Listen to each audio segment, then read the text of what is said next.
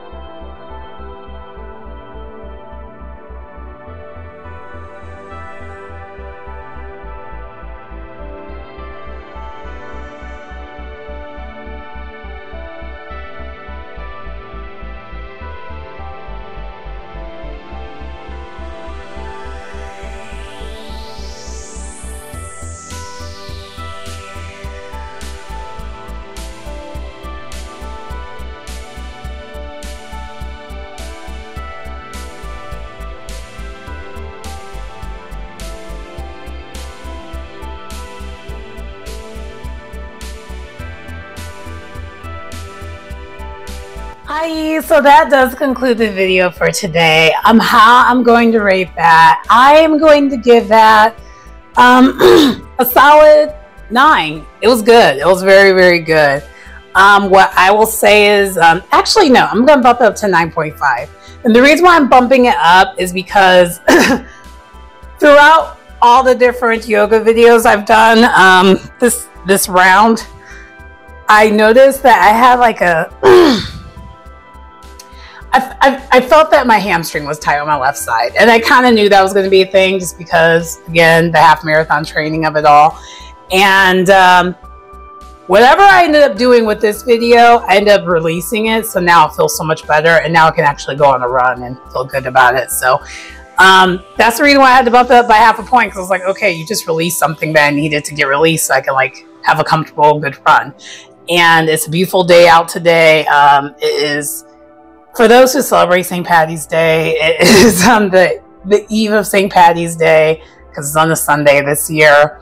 But for those who are pro wrestling fans, it is 316 Day. Austin 316. Yeah. Stone Cold Steve Austin, that is. Anyway, sorry, I'm into it. But anyway, we expect them. I live in Chicago. It's a thing.